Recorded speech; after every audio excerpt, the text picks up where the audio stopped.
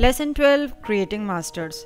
In this chapter, we'll discuss about the masters that are provided in Busy. Basically, master stores the static information, that is, masters need to be created only once and then we can use them in our daily transactions, that is day-to-day transactions.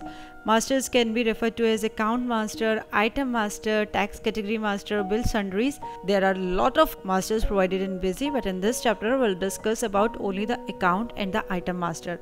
Account master can be your parties, banks, your expense account, revenue accounts. Similarly, item master in Busy refers to the items in which you deal, trade or manufacture. So first of all, we'll go to administration masters menu. Here you can see complete list of masters is displayed that are available in our basic edition. But in this chapter, we'll discuss only the account and the item master, starting with the account master. On clicking the account option, you can see three options are appearing: add, modify and list. Using add option, you can create a new account. Using modify option, you can modify or edit details of the existing accounts. And using list option, you can view the complete list of the account master that are created already. So first of all, we'll create a new account master by going to account add option. Specify the name of the account, alias of the account, print name. Here print name is having the same concept that we have discussed at the time of company creation. That is, in Busy, two account masters can have same print name but cannot have same account name or alias. So account name and alias must be unique. Two parties or two accounts can have same print name. Then is group. Very important, select the group under which this account falls. That is, if we are creating this as a party account, then we can select either sundry creditors or sundry debtors. Similarly, if we are creating an account master for our bank accounts, then here we can select the group as bank account. If you remember, in our previous chapter, we have created an account group not debtors. So you can select group as not debtors also, which will automatically fall under the sundry debtors group. Next, opening balance you can specify if any, and that opening balance is a debit balance or a credit balance, and then is the previous year balance. It is last year closing balance is the same, which is the opening balance of this year. Then here a point arises, then why there is a field of previous year balance? This is because in case of revenue account groups, opening balance of this year and previous year closing balance can be different. Then specify the address of the party. Here a few lines are provided for specifying the address. Then country, we have selected UAE, Emirates, Dubai.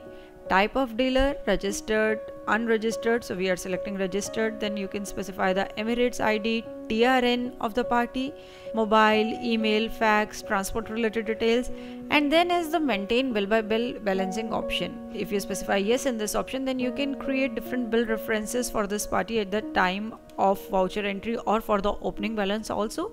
Then you need to specify the credit days for sales and credit days for purchase. Here we are specifying 30 days each. With this, when you create a bill reference for any amount, then by default 30 will be added to the current date and that will become the due date for that reference. We'll see this concept also later on.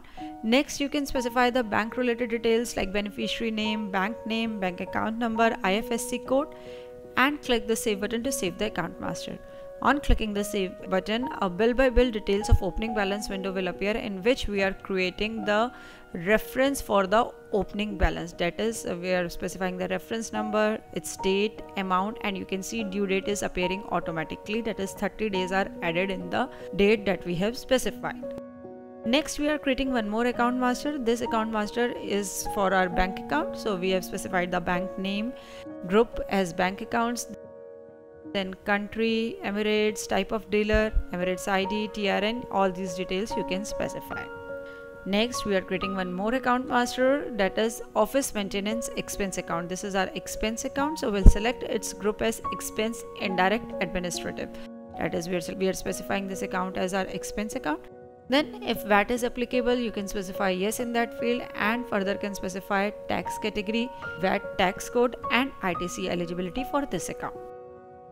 Now on selecting the modify option, you can see a list of masters is appearing. All these masters are created automatically or by default at the time of company creation. These are basically generic masters that are required by each and every business type. So these masters are created automatically. Like you can see on the screen, we have opened plant and machinery account in modify mode. Then we have opened salary account in the modify mode, and then the sales account. So all these accounts are generic account. The accounts that are user need based, those accounts user can create individually using the account add option. Next is your list option. Using list option, you can view the list of accounts. On selecting this option, a message is appearing in which there are two options, screen and printer. Using the screen option, you can view the accounts list on screen, and using the printer option, you can print the account master list. On selecting any of the option, another option is appearing, that is you want to view list in the standard format, configurable alphabetical and configurable hierarchical. So first we are viewing the list in standard format. We are viewing this list for all accounts.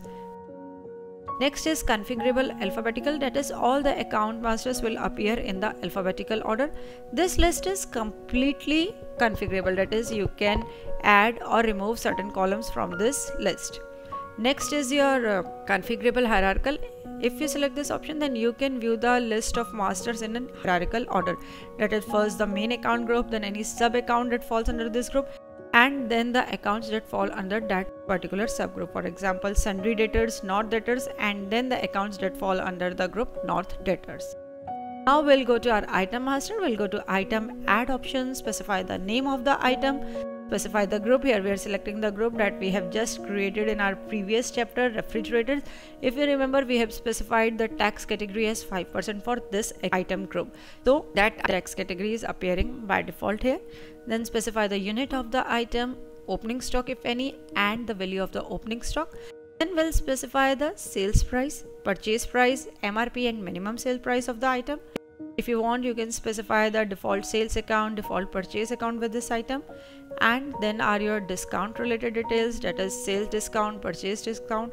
And if you specify yes in the specify sales discount structure, then you can select the discount structure to be applicable for this item. These discount structures are created automatically by Busy. Next, you can specify item description also, like you can specify any description, like these are frost-free refrigerators, or if there is any extended warranty provided with this. And as your set critical level, if you specify yes in this option, then you can set the critical level for the item. Critical level refers to the minimum order level, reorder level, or maximum order level, and then you can specify the number of days for which these levels are to be maintained. Next is don't maintain stock balance. Specify yes in this data field if you do not want to maintain stock of this item. Next, specify default vendor. If you specify yes in this data field, then you can select a party which will be tagged as the default vendor for this particular item. Click save button to save the item master. Next, we are creating one more item with the name AMC, that is it is our service item. If you provide AMC to your customers also, then you can create an item for the same. Here we are selecting its unit as NA, that is not applicable, because with service item generally we don't need a unit. So here we are selecting the unit as NA, and you can see on the screen, on selecting the unit as NA, don't maintain stock balance option is automatically set to yes. If you want to change this option, that is if you specify no in this option, Busy will show a message box that since the unit is selected as NA, you cannot maintain stock for this item. Obviously, when we are not maintaining unit with an item, then we will not be able to maintain stock for that particular item. Click save button to save this item master. Same we have discussed in the account master. Similar options, modify and list appears for the item master also. So this is all we have to discuss in this chapter. At the end of the chapter, we have provided certain exercise. You can view the exercise on screen and attempt it. Hope after going through this chapter, you would be able to easily create and use account and item masters in Busy. Thanks for watching. For more videos, subscribe to our YouTube channel.